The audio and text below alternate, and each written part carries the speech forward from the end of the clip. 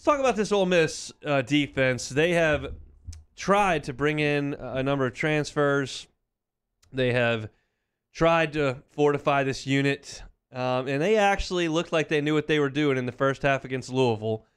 Since then, not so great. SEC teams are rushing for 261 yards per game on them. Alabama ran it 50 times for 210 yards. Arkansas ran it 58 times for 350 yards. Tennessee ran it 50 times for 222 yards. In those three games, those teams ran for 10 touchdowns. It is just a unit that is not doing a good job of getting stops at all. You can point to the fact they don't stop the run. You can point to the fact they don't stop the pass. You can point to the fact that they play too many plays, which they do, but none of it is very good. This is a week where TDP just has his feet up on the couch all week, just sleeping really good, knowing the Rebels get to have the Rebels on Saturday and that rush defense that you get to go against. Just exactly what you want to have for an offense that hasn't really run the ball to the level they have, but just kind of catching some stride here. This is one of the teams you want to run into, this Ole Miss Rebel rush defense. And they run a ton of three-man front, which gives you a ton of rushing lanes, and it's perfect for the strategy that we kind of unlocked against Kentucky and against Florida.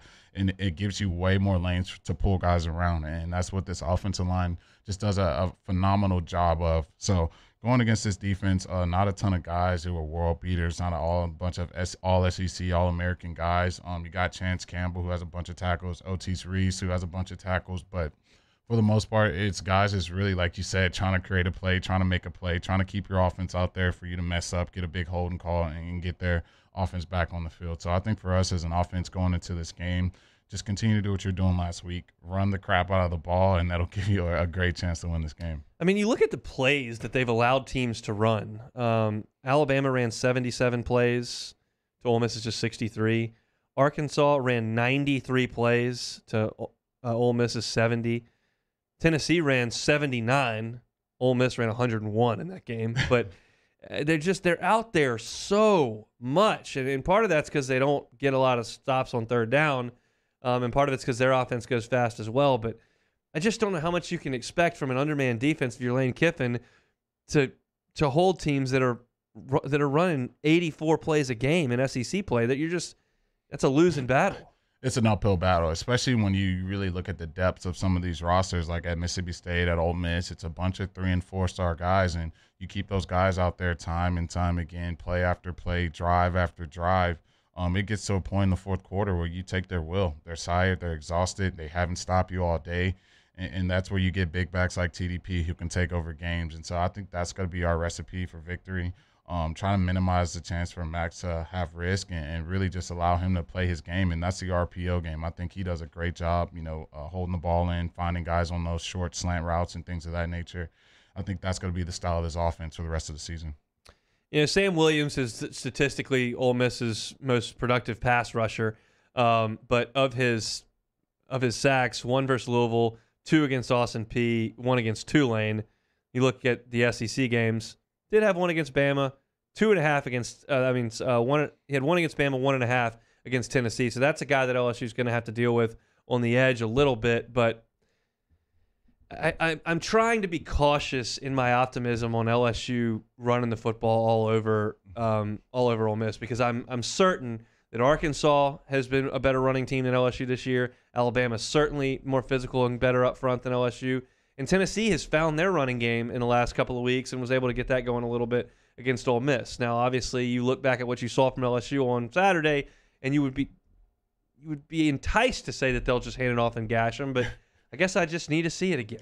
Yeah, you definitely need to see it again. But like I said earlier in the show, I think you found a kind of a rotation of guys who can really get that run game going. And those were the guys who really weren't playing this year. You didn't see much Anthony Bradford here and there. You didn't see much Marlon Martinez. And those are the 2 guys they pulled a ton against Florida. And they were making hay on the second level, getting to those linebackers and really pushing them around and giving TDP just wide open rush lanes to run through. So I think you keep those guys out there. If you want to mix Cam Wire in there a little bit, let him kind of play some snaps. We found something. So you got to continue to let those guys play and continue to do what you've been doing, because if we go out there and throw 50 pass attempts, I will not be a happy camper. What do you make of Anthony Bradford's play? I think he's good, man. I think his natural position is guard.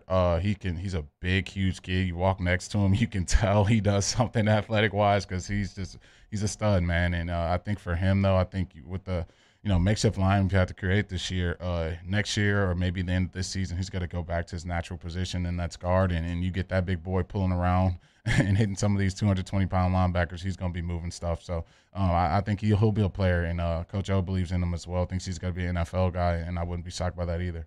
This is from Cody Worsham's Twitter account. If you're not following Cody, get in there. He gets some great stats from the film he watches and the analytics websites that he comes up with. Jack Mashburn, who a lot was made of coming out of that game in his role as tight end. LSU rushing without Jack Mashburn on the field this year. I realize numbers don't play great, but you'll get the gist. He's run it 130. They've run it without him on the field 136 times for 4 yards per carry. They average 0.8 yards before contact when he's not on the field. With him on the field, they've run it 66 times, so a little bit less than half.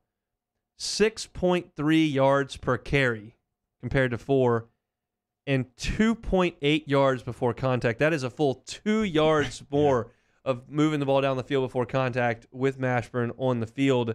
Now, that's not something we talked about a lot in August, is that Jack Mashburn was going to come in and save the day on the offensive line as an H-back, an edge blocker, a tight end, however you want to phrase it.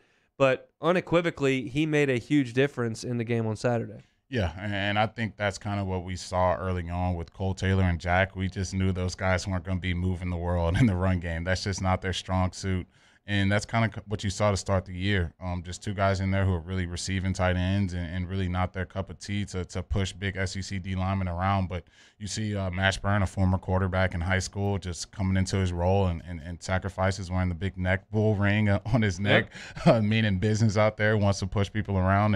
And that's exactly what he's been doing. So I see them continue to use him in the run game. And probably if I'm Jake Peets in the crew, I'm trying to draw up a couple play-action plays with him in the game because I know defenses are going to be key in that, seeing Mashburn out there. Yeah, I have no idea if he can catch the football or not. Not a clue on earth if he can catch the football, but he can get in there and mix it up a little bit. He's a high school quarterback, just a really, really solid athlete, which is really good. And I think one of the things that's gotten buried a little bit in this season for LSU, because there's been some inconsistent play. There's no question about it. Max has not been great all the time, but statistically, he's doing some really good things. He's the second fastest quarterback to 20 touchdown passes in a season. He's done it in 7 games. Joe Burrow obviously did it in 5, but second quickest ever behind that guy. That's pretty good. And he started 9 games. He's thrown 3 or more touchdown passes 6 times in those 9 games. And as this is all coming from Michael Bonnet, sports information director over at LSU, you can follow him on Twitter at LSU Bonnet. He's the only quarterback in LSU history to beat a ranked Florida team in consecutive years. That stuff's not insignificant. He's played pretty well. Yeah, and that's why I was so high on him to start the year, especially just watching him in camp, just watching him, throw those big jump balls to the receivers. I thought he was poised to really, have a really great year. I think a lot of up and down play, a lot of makeshift line, just really, kind of missing on some deep balls he could have back. But for the most part, I think Max has done a good job out there dealing with what he's done.